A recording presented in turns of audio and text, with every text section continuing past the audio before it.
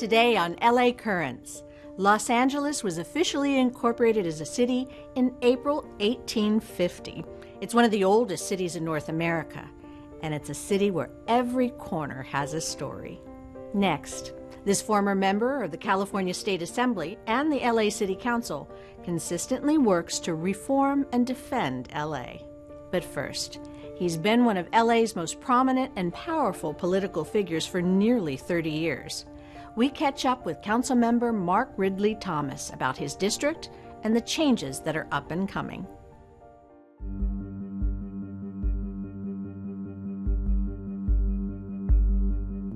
Hello and welcome to LA Currents. I'm Anita Bennett. There are many changes underway in Council District 10, and the man who represents that area, City Councilman Mark Ridley-Thomas, is with us today to discuss some of the important issues making headlines. Thank you so much for being here. Delighted to be here. All right, let's get started. Let's talk about COVID. You spearheaded the ordinance that just passed in the City Council mandating that city employees get vaccinated. Why now, and why did you help lead that effort? Well, Anita, it's very, very clear that the Delta variant is pressing its way in a manner that we cannot take for granted. Public employees are to serve the public, not put the public at risk. Whether you're a firefighter, a police officer, a librarian, whatever the case may be, whether you work in the parks, you have to be healthy. Nothing unusual about that. You can't be a spreader. There's an obligation there, and at the same time, you have an obligation to your coworkers not to make them sick. And so as employers, as those who understand what public service means, we needed to do what was necessary in the interest of public health. Public service is designed to complement public health and not compromise public health.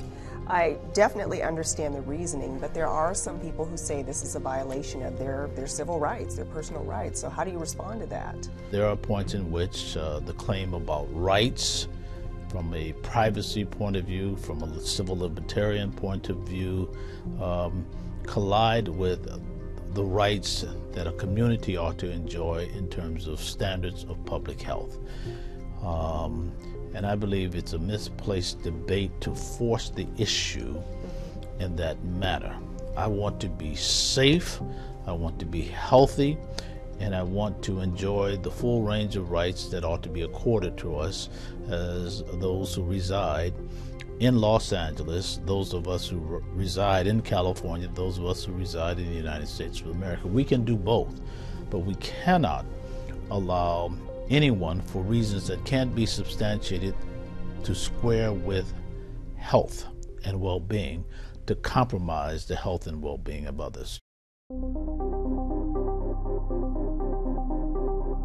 Let's talk a little bit about homelessness. You did vote for the restrictions on sidewalk encampments. Why did you cast that vote? My objective in advancing a perspective that says that there has to be accountability for the uptick in homelessness in the city of Los Angeles. And I think a couple of things have to happen. We need to address this crisis from the vantage point of care, from the vantage point of compassion, and from the vantage point of compliance. All three: care, compassion, and compliance. And the enforcement perspective has often meant mostly compliance, but that doesn't get the job done. The only thing it does is potentially incarcerate people, which we know doesn't work, and it moves them around from one corner to the next and all of that. That doesn't get it done. The residents of the city of Los Angeles expect us to do much better than we have done. And therefore we need to have policies ensconced in the right to housing. We need to have a right to housing strategy that is operationalized, that deals with prevention interim housing, permanent housing, and street engagement. And the street engagement means that before there is any talk of enforcement, we will have exhausted the menu of things that needs to be done to get people off the streets into suitable housing. Nothing else will work. And my vote was designed to set that scenario up.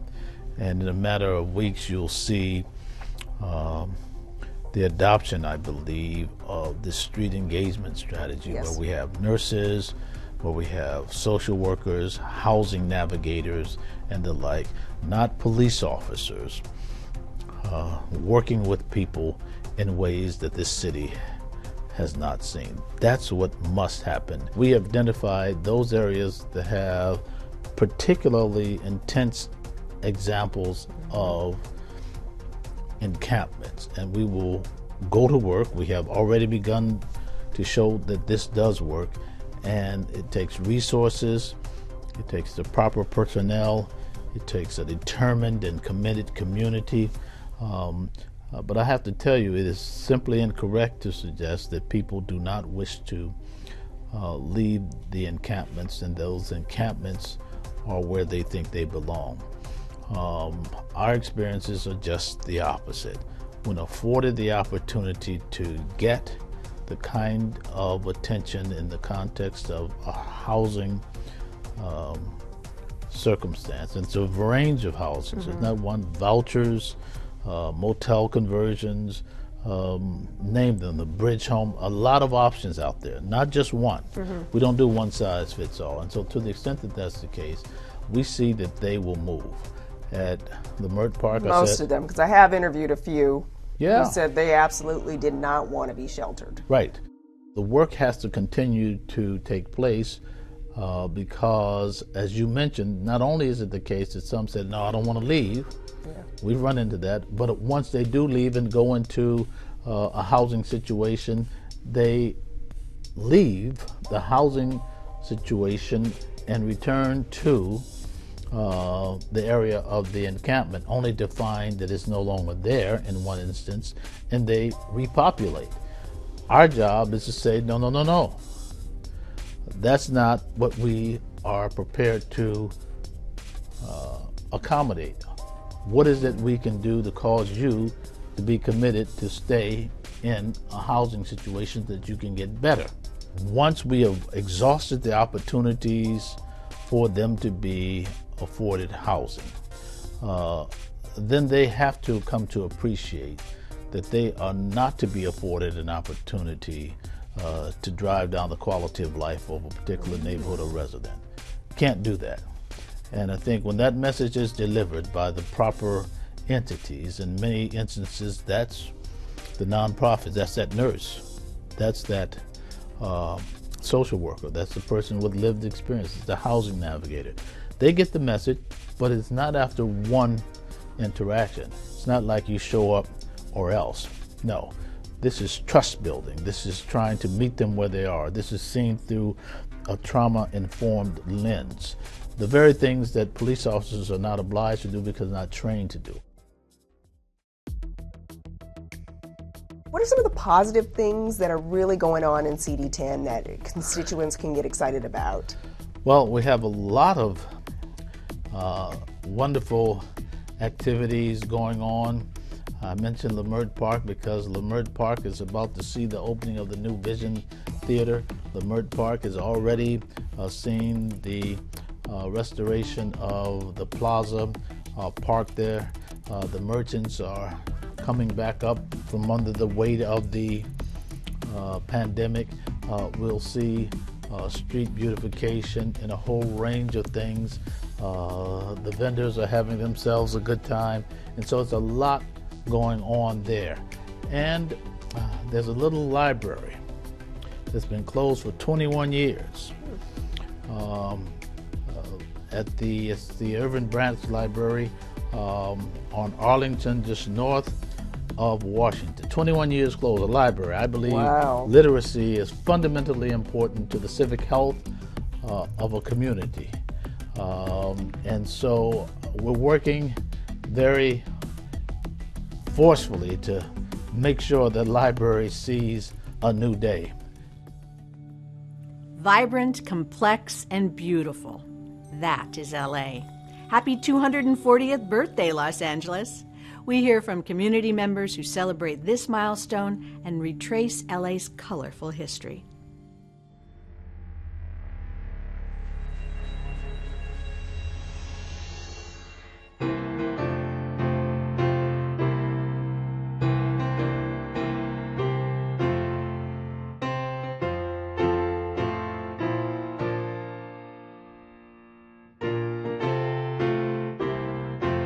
Well, pre-pandemic, the celebration for the city's birthday was quite a large event.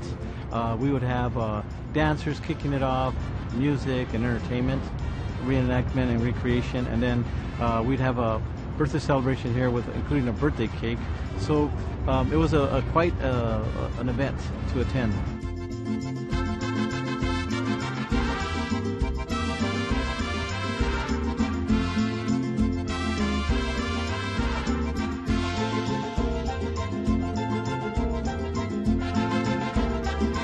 Obviously, this has changed due to the pandemic, and this year we're doing most events virtually. This is not the first quarantine in Los Angeles' history. When the pobladores first arrived at the San Gabriel mission, they were suspected of having smallpox and were quarantined a few leagues from the mission. Later on, they journeyed to found the city of Los Angeles.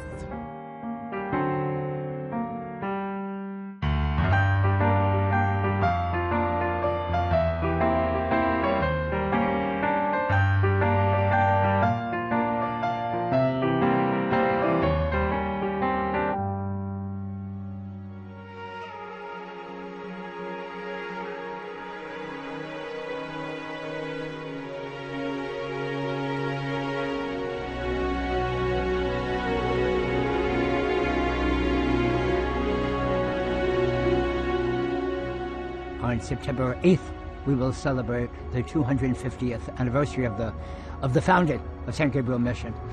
The mission had been here about 10 years before Los Angeles. It was founded by Father Junipero, and it was the fourth of the California missions. They started in the south, and they moved northward. As far as its relationship to the city of Los Angeles, there were many immigrants who came up. They found refuge here at the mission, and then a group of 44 of them 10 years later moved west to what is now Los Angeles, to found another parish, which they called Our Lady of the Angels, which is still there, and it's there that the city of Los Angeles was founded. The city was founded by a mixed group from Mexico, Spain, and Africa. There were 44 settlers of mixed ancestry, so they were close to Mission San Gabriel and got leadership from them. So from this very spot is where the pilgrims walked to go to Los Angeles. And that was the beginning of Los Angeles. Since then, we have partnered with the Mission San Gabriel, El Pueblo, and the city of Los Angeles to hold a walk from San Gabriel to Los Angeles to celebrate the founding of our region. While we're not able to hold in-person celebration this year, we would still like to recognize the journey that cements the shared history between the city of San Gabriel and the city of Los Angeles. This is very meaningful to both cities, and we'd like to keep that tradition going. We would partner with the Mission San Gabriel, where the original pobladores came into the Pueblo Historic Monument to establish the city, and we recreate the walk, a 9-mile walk down to from Mission San Gabriel to the city of Los Angeles. They have people walking from San Gabriel Mission to the plaza, and that's rather exciting to have people do that like the early settlers did. And we can just walk the trail and just say, hey, this is what happened 240 years ago. This San Gabriel mission and the walk to downtown LA, El Pueblo, is part of a national trail. We're part of the history, and so that's why we celebrate every year.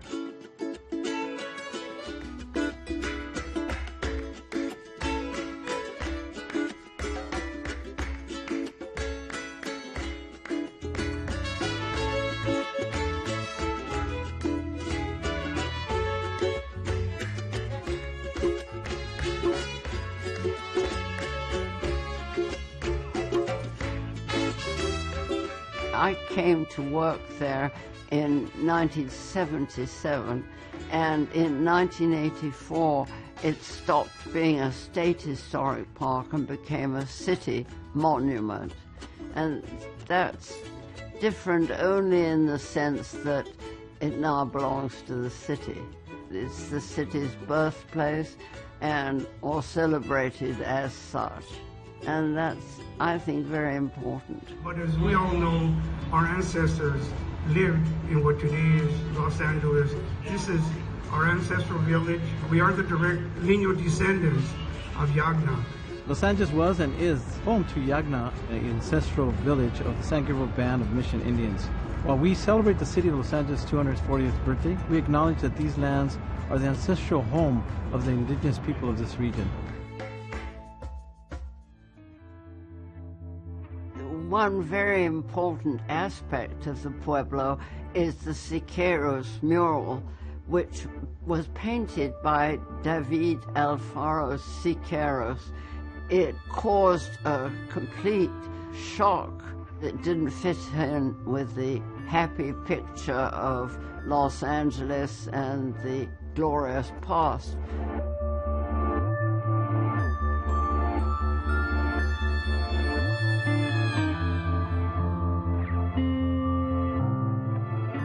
And by 1938, the entire mural had been whitewashed, which is a terrible thing to do to a work of art.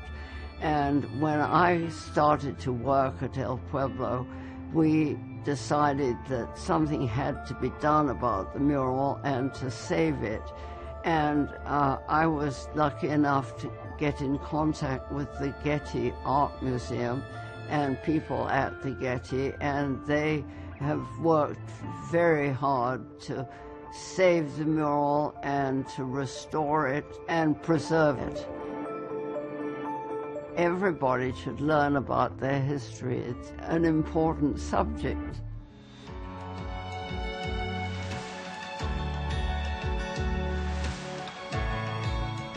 July 11th, 2020, I got the call at 5 o'clock in the morning that the church was on fire. The roof, almost the complete roof was destroyed.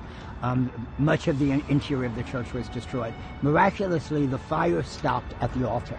So lots of damage. I think our biggest victory so far is that the permanent roof was just completed 2 weeks ago. So we hope to be back in the Mission Church and ready for worship probably in July of 2022. For many people, this has been their spiritual home for many, many years. In fact, there are families that have been here for generations. It is also a pilgrim site. There are many people who try to visit all of the California missions, and to this day people are coming and didn't even know there was a fire and are kind of disappointed that they can't get in. But it is a working church, but it is also obviously a historic landmark, and it's also a place of pilgrimage. And actually, it's not just a religious center, but also a culture center. So they have a museum there, and it preserved for over 250 years. So this is one of the precious place in the city of San Gabriel. We have been here for 250 years, and that's what we will celebrate on September 8th. Since you are doing this program to celebrate the city's birthday, I'd like to say, happy birthday, Los Angeles. on behalf of everyone in San Gabriel, happy birthday, Los Angeles! Happy birthday, Los Angeles! Happy birthday, Los Angeles. Happy birthday, Los Angeles. Next, we chat with City Attorney Mike Feuer about his implementing vaccine mandates and how he made public safety a priority with the Neighborhood Justice Program.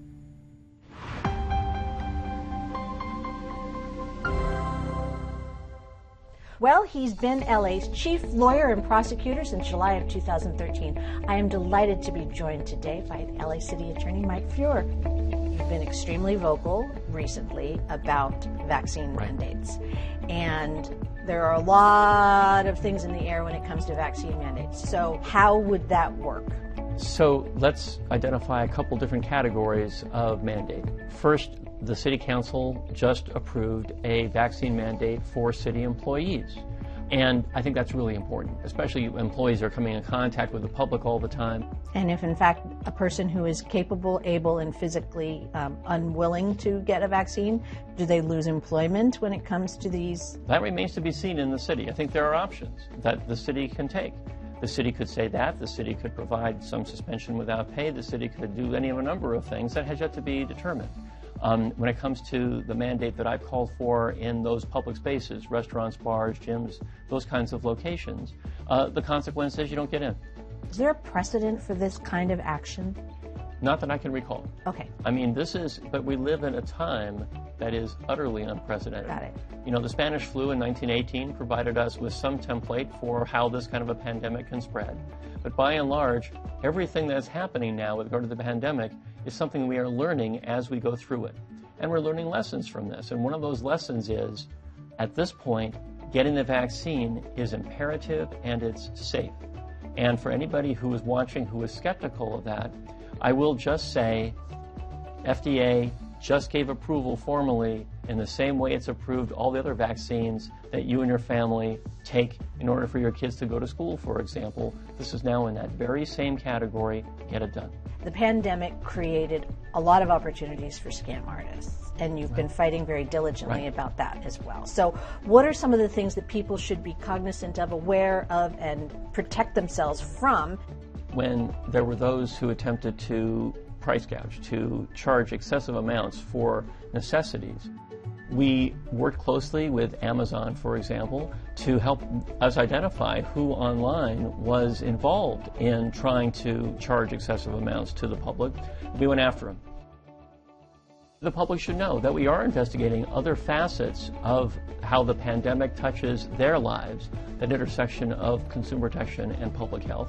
And it may be that in the next couple of weeks we emerge with some new information and perhaps a new case or two that will matter a lot.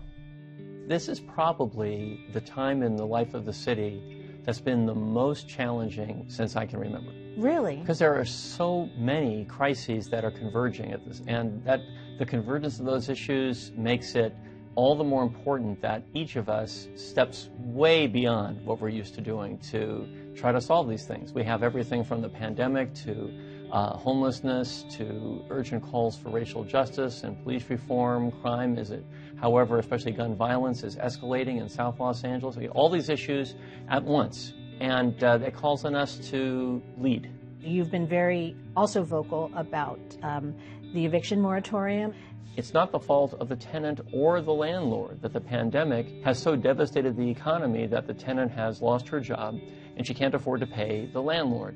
And at the inception of this, I reached out, including to a member of Congress, to say it's essential that there be some federal aid here, because unlike the city government, which must balance its budget, and the state government, which must do the same, the federal government can borrow money in a crisis. And this is a real crisis. Right. And in the middle of the pandemic, when that dynamic's in play, we also have the potential for many of these tenants to lose their apartments. In Los Angeles, we have 41,000 people who are homeless on the streets of our city, 30,000 of whom have no place to live on a given night. So to face the possibility of those numbers escalating dramatically in combination with all the other emergencies we're facing right now was a bridge too far. At this moment, providing some stability to that tenant who otherwise is on the precipice of losing their place to live is vital. Our neighborhood justice plan, it's working.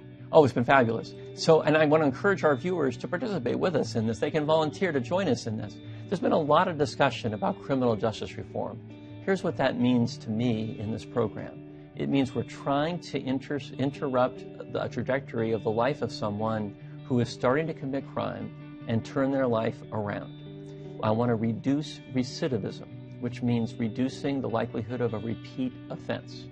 So neighborhood justice does a lot of great things at once. We say to someone who's committed a nonviolent offense, if you go through neighborhood justice, we won't prosecute you.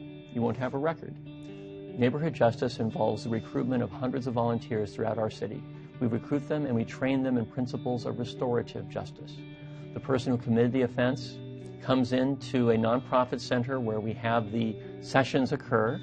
3 of those trained volunteers sits with the person who committed the offense. There's also a supervisor who oversees the process.